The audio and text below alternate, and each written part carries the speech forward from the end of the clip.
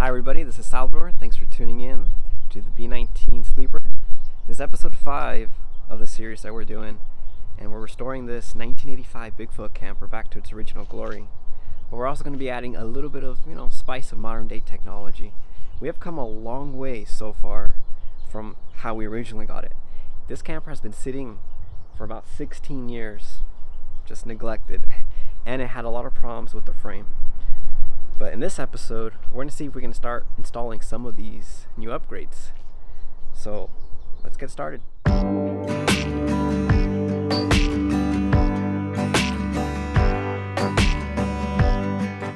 Alright, so I'm going to start disconnecting stuff in the back and then here in the inside. And then hopefully I can remove it by myself and take those measurements. Alright, so let's do it.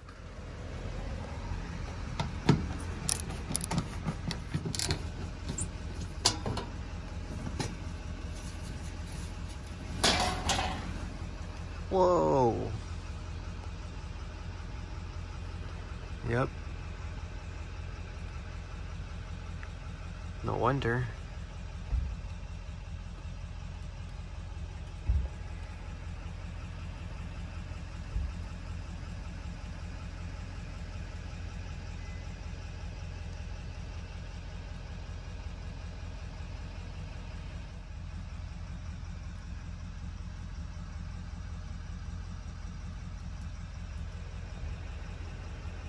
Looks like it's just this,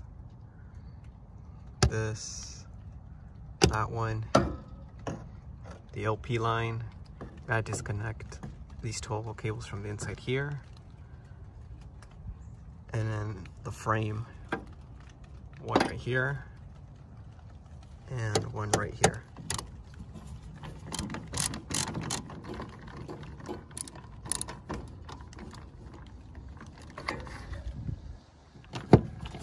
Square drive.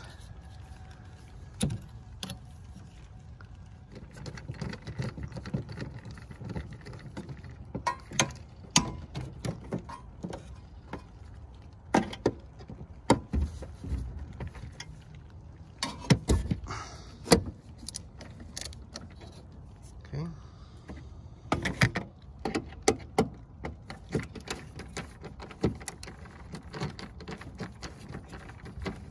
Oh shit. Oh man.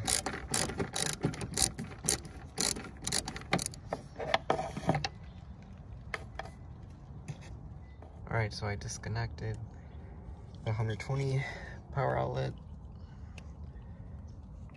the LP line right here, 12-volt cable. I have it up here now. It was there. And all the pieces that were holding that cable. So now let's go to the front.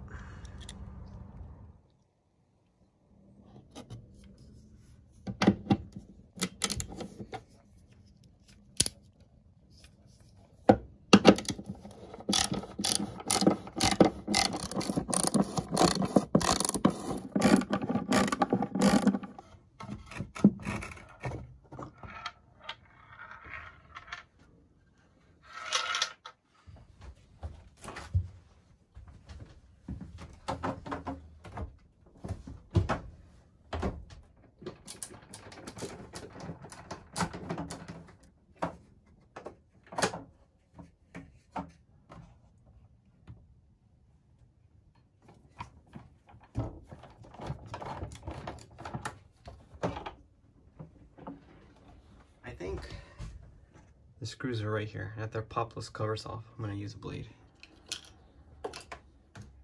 Oh, went back in.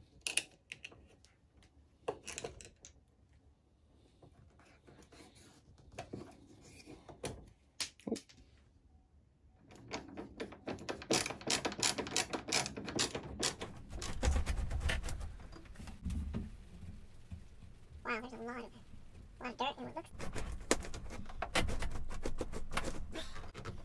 I can tell it feels really heavy.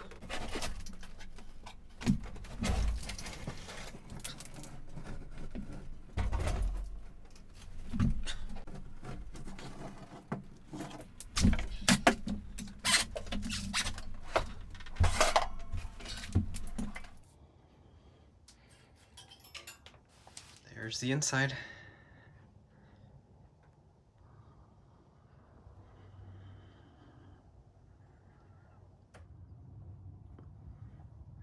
Just filled with debris, leaves, twigs, and that's with the cover on. It's probably because that was a nest, maybe for some critter. Oh, it started raining.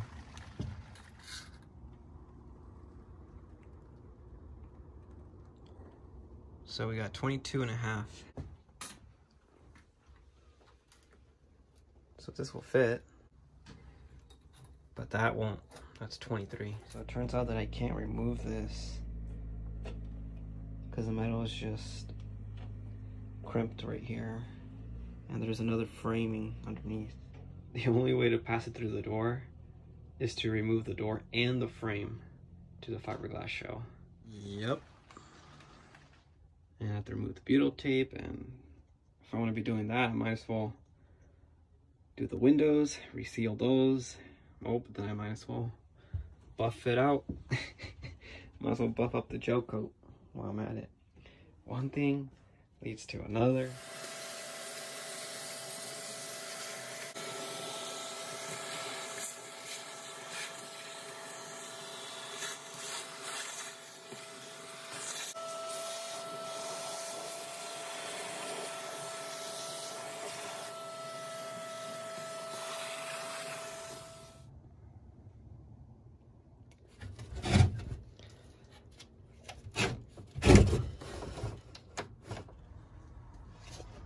So right here we have the distribution panel, and inside of there the converter,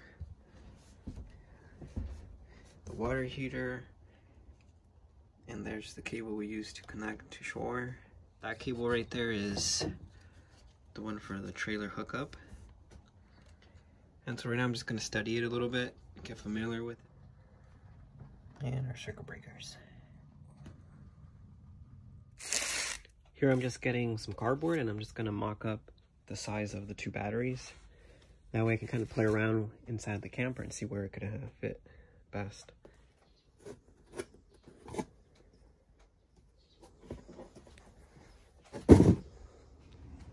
So since it's been raining quite hard, I've been noticing some water has been kind of getting in right here on the floor, and so I put these rags, and they're soaking wet.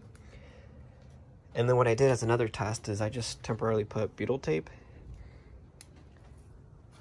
and it kind of worked, but still not good enough because butyl tape doesn't really stick that well when the surface is that dirty.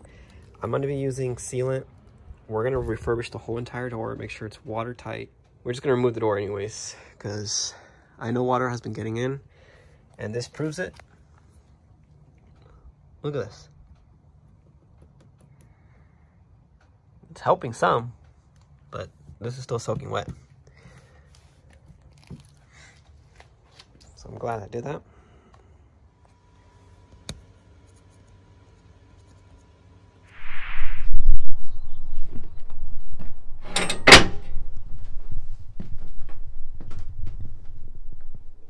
The batteries that I got are actually just about ½ an inch smaller than what I mocked it up, which is good because that means I can actually install it in here. I originally wanted to install it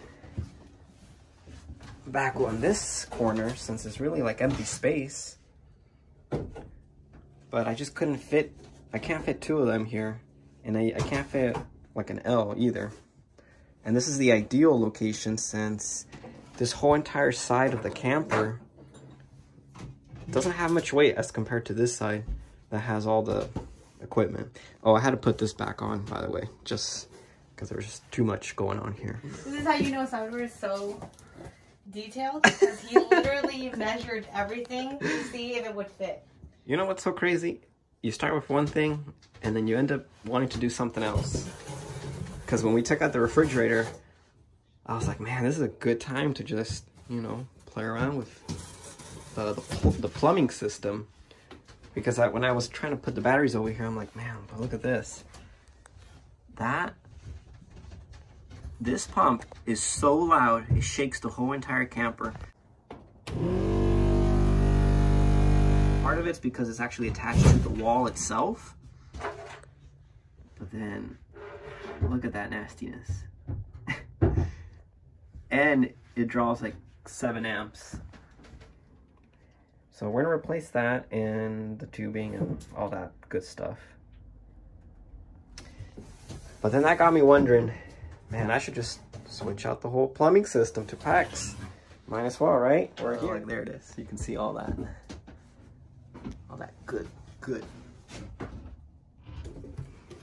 there you go.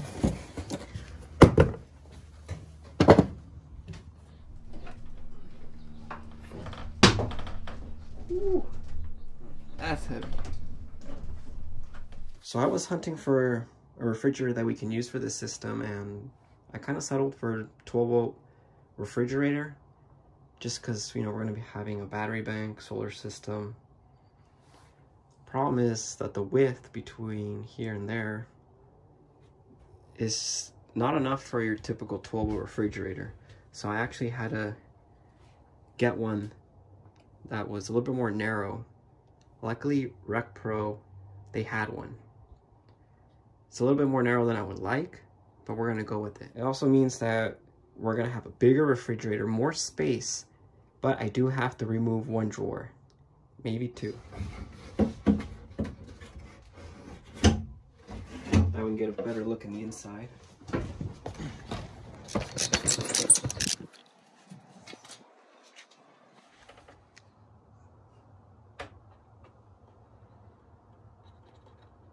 Easy one to tackle is this bed area. What we found out is that this is actually loose. This was supposed to be up here higher. Oh, and we still got to put in the last remaining sheet metal screws that go into the frame. So strange, there's like glass in here. Woo! Yeah, I'm gonna wear a mask. Just one that broke off over there. I'm gonna use this one to make a new hole and then insert this one right there. Cause that one broke inside, so I'm just gonna go right next to it.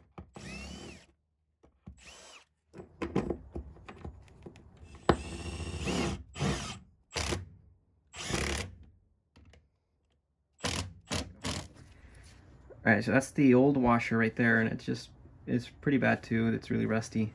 So I found some hardware laying around. These are a little bit better.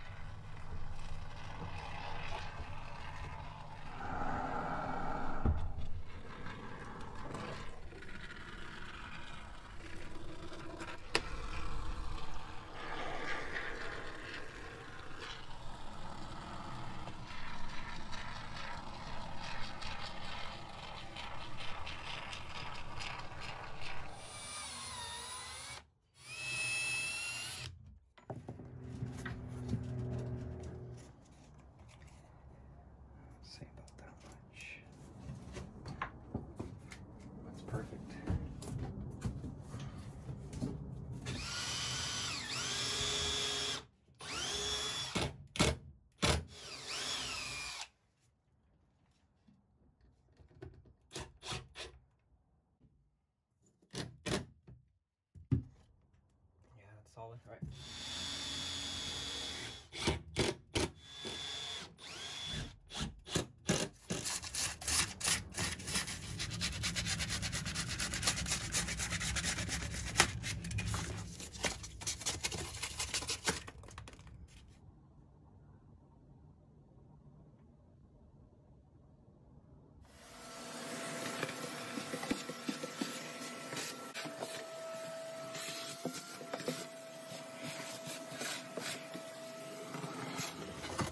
Have it with us since we're going to be working electricity and such.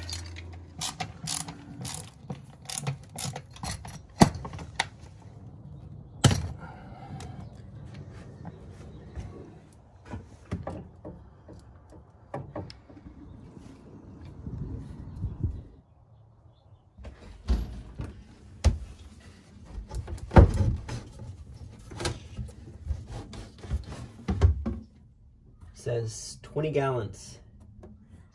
So it basically just circles around, goes in through there, goes behind where the shower is, and we can see that on the other side where the opening is on the exterior. Then it comes around, and that top one that you see that feeds into a T, that's that same one, feeds in and then sends it back to the left. Two of them to go, one for the faucet and one for the toilet. And then goes around and then feeds in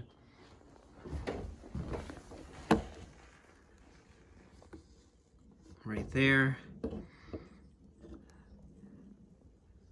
for the faucet, and then it goes towards the water heater. I'm gonna go lift the tank up.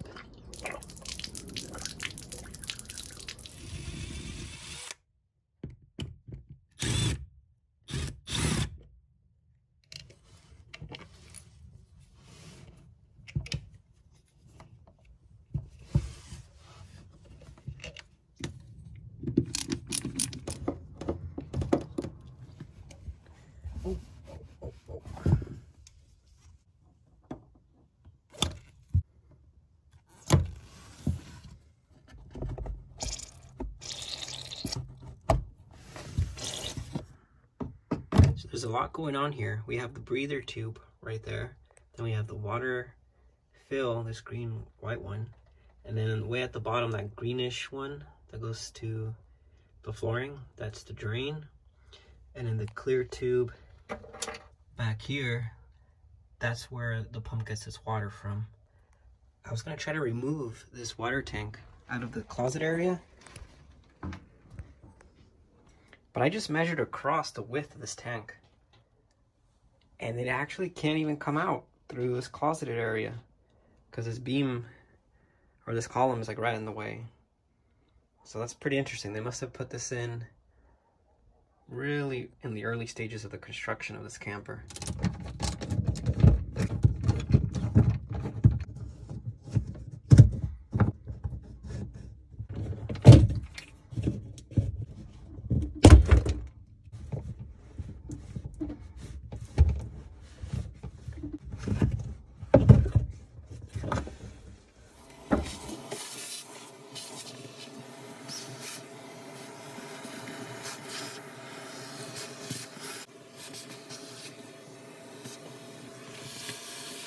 The old one was 3 gallons per minute. This one's 3.5. The strainer right here. This one supposedly is a lot quieter from all the ones that I've been looking at. So we'll test that out. But what we're gonna do as an upgrade is we're also gonna put in an accumulator tank. And this is gonna help with the pulsation. Essentially there's a bladder in here and it comes pre-charged, but essentially you hook it up and then you set it to about 3 psi lower than the cut-in pressure for the water pump. So that means if you turn on the faucet, you're going to get the soft trickle, but you're not going to get the pump to turn on until the bladder starts pushing out the water. And then once it starts losing the psi, then the water pump will kick in. So it's kind of like delayed. but sometimes you don't need it to be, you know, on as soon as you open up the faucet. Together it should make for a pretty quiet system. Oh, damn, stinks.